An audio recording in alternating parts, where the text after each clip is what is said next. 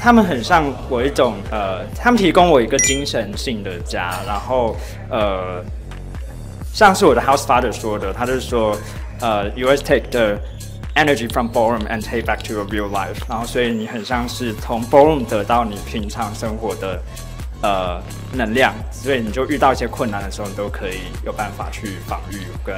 找到自我的力量。对。那你刚刚说你的 father 有这样子说，那你觉得除了带到你自己的 real life 里面之外，你也有从他们得到什么东西可以放入你自己的表演？就是从你家族拿到的一些力量，在表演里面会看到什么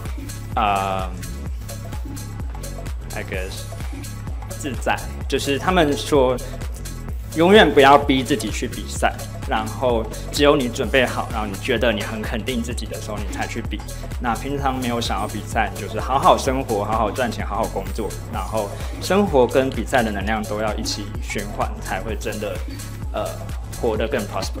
再接下来，想知道你觉得台湾的 ballroom 跟西方像美国的 ballroom 有什么元素是比较算是台湾独特的？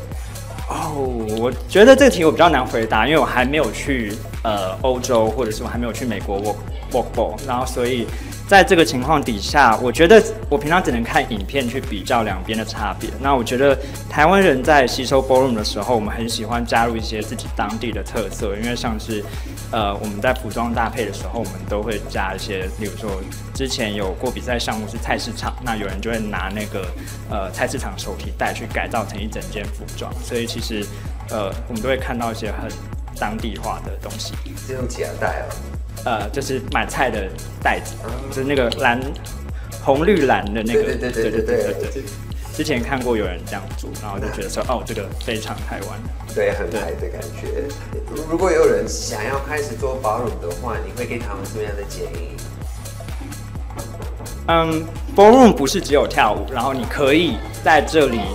用你可以探索任何你自在的样子，因为 ballroom 里面有非常非常多的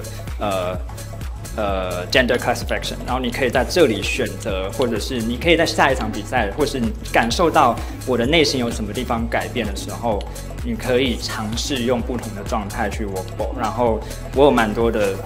朋友，他们在 ballroom 里面渐渐找到说，